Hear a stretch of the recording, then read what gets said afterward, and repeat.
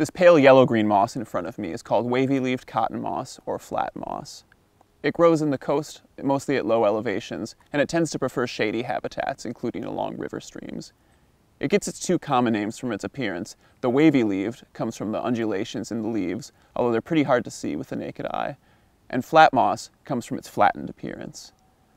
The family is currently Hypnaceae, although it used to be Plagiotheciaceae, and the scientific name is Buckiella undulata, though it used to be Plagiothecium undulatum.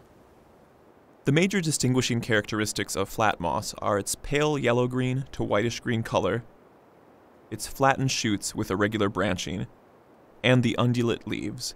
And again, that means the leaves have wave-like, regular wrinkles running perpendicular to the length of the leaf.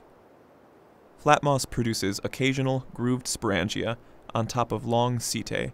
A seta is the stalk of the sporophyte. The soil moisture regime is dry to wet, and the soil nutrient regime is poor.